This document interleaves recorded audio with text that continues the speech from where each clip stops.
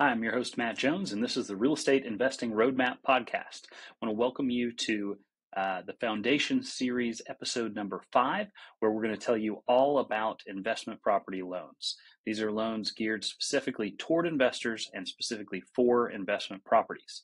Now, I covered traditional lending options in episode 2, so if you haven't checked that out, be sure to go back and watch that one. That would be for your house hacking or buying a house that you're going to later turn into a rental, all those things. This is for investment specific loans, and we're going to cover a wide variety of topics. I'm really excited to bring you this information. This is lesser known stuff than your traditional options, and even some investors don't know about all of these.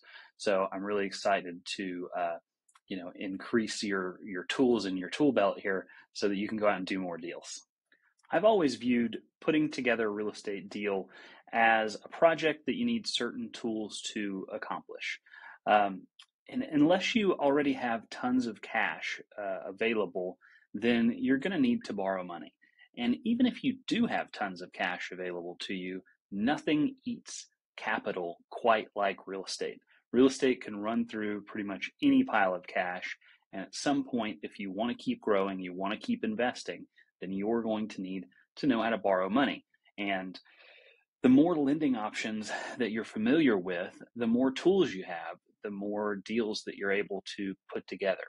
So before we get too far into our journey together, and that's why this is in the Foundation series, we're going to make sure that you have the tools you need to get out there and do deals in this environment and to be successful on your real estate journey.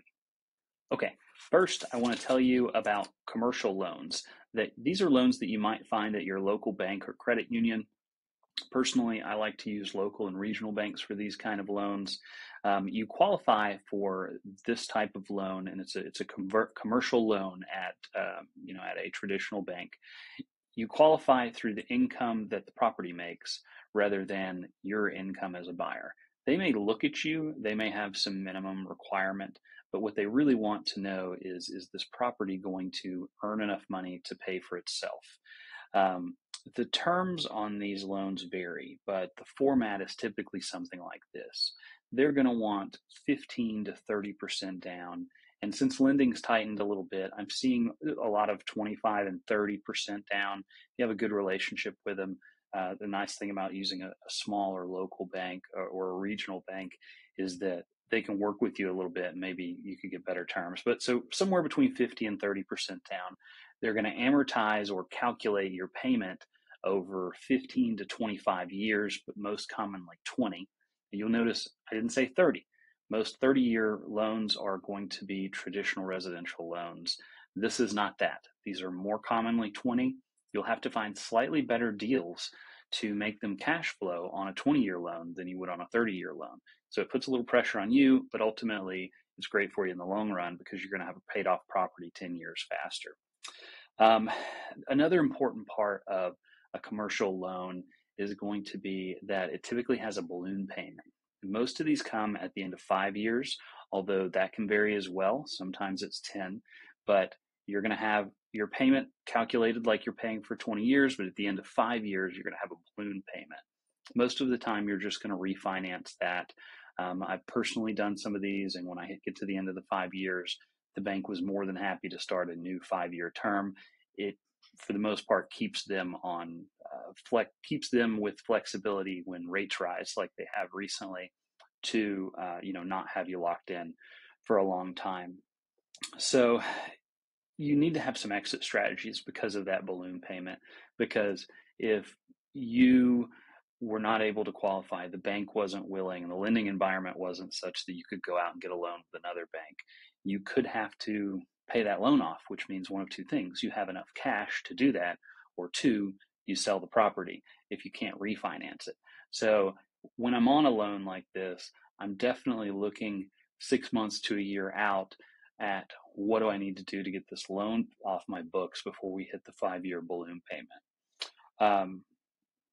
My experience rate-wise is that these run 1 to 1.5% above what you might find on a conventional loan for a home that you are going to live in. Right now with our rate environment kind of high, I'm not even sure it's that much higher, but it usually is a little bit higher than what you would pay on a conventional mortgage rate. So loan type number one, a commercial loan through a local or regional bank.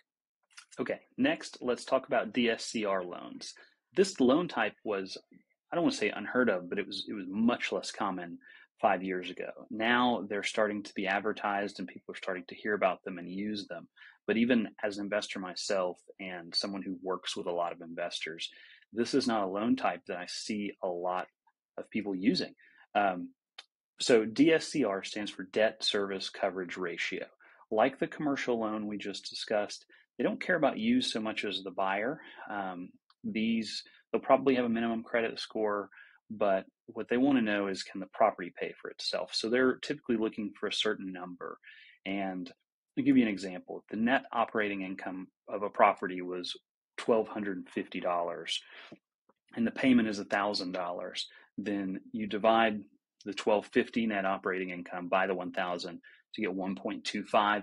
Your debt service coverage ratio is 1.25. So if the lender tells you their minimum is 1.25, used to be really common. I think some people are doing it at 1.0 or at various numbers now, but that's how you do that math.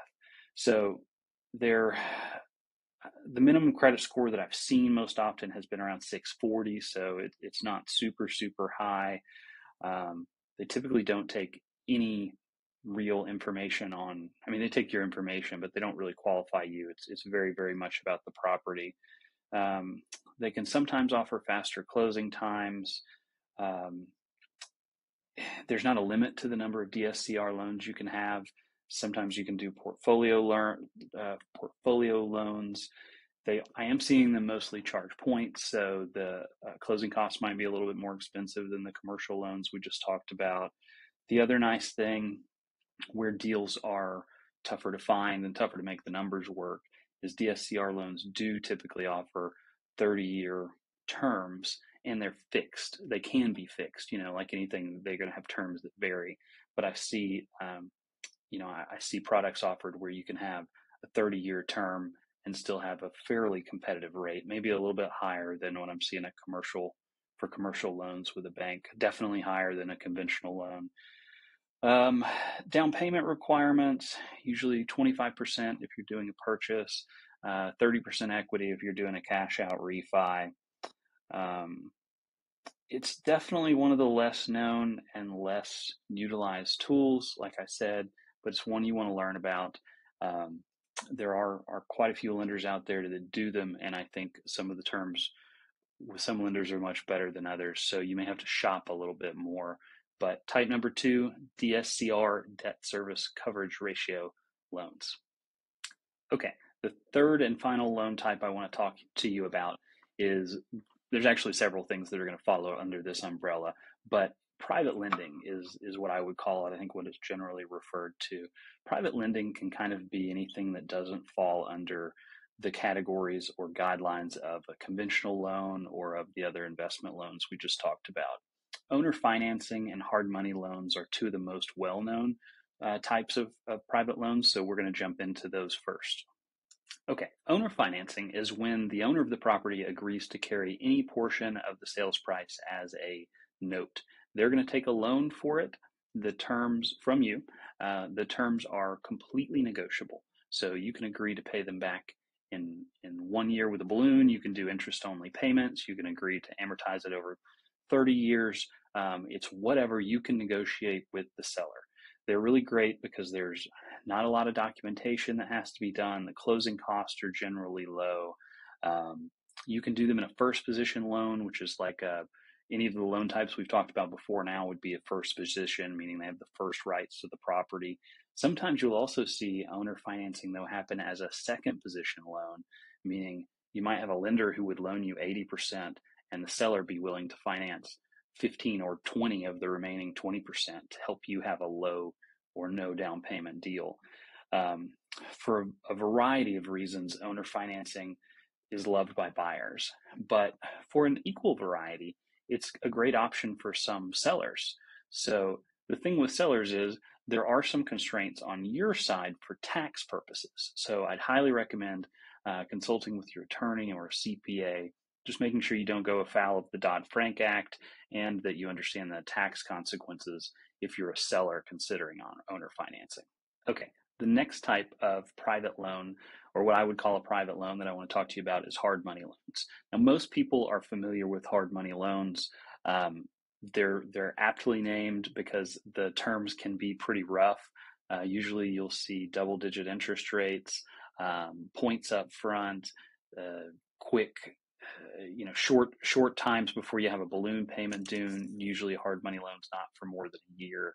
Now, those are the bad things, but here's the deal: if you found a good enough deal that you can factor the hard money loan in and it's still profitable, awesome. Don't let it stop you. That's what the hard money loan is there for.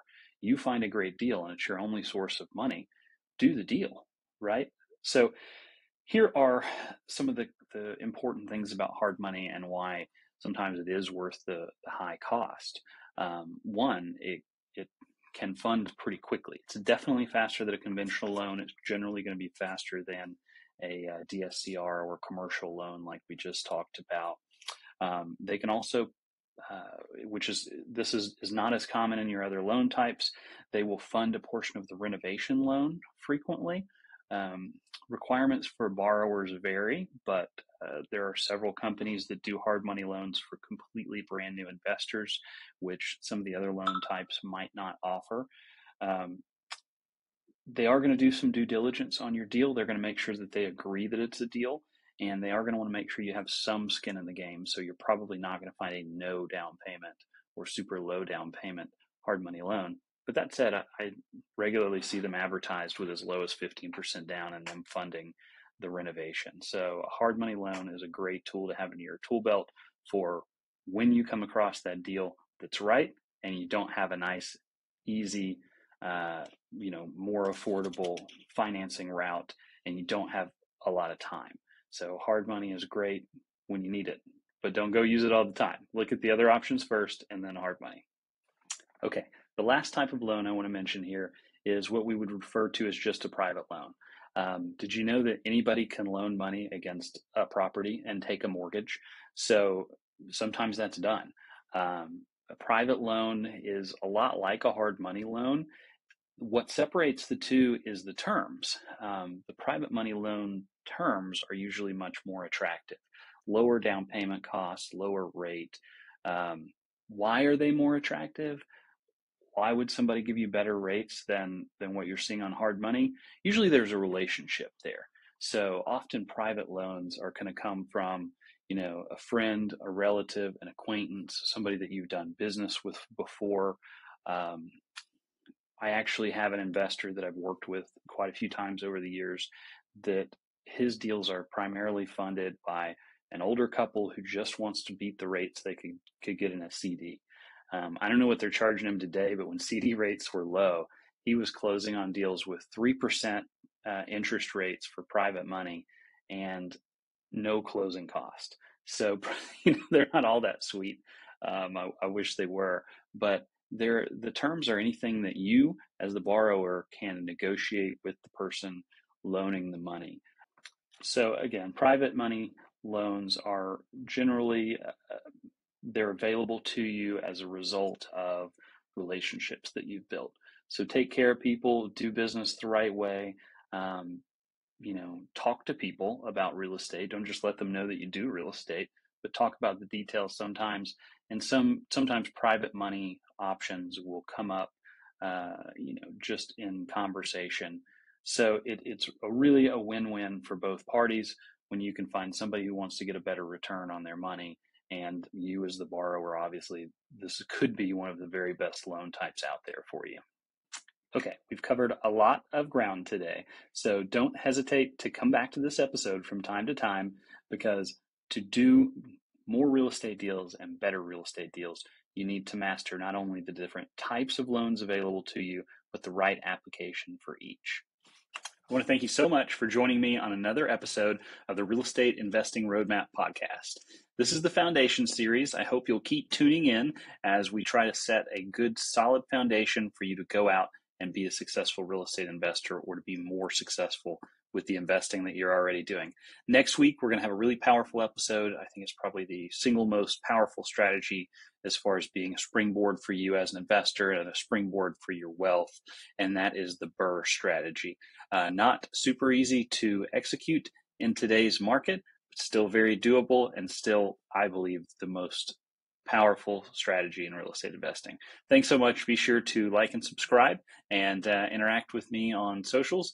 And, I'm happy to answer your real estate questions. Happy to talk real estate anytime. All right. Tune in next week.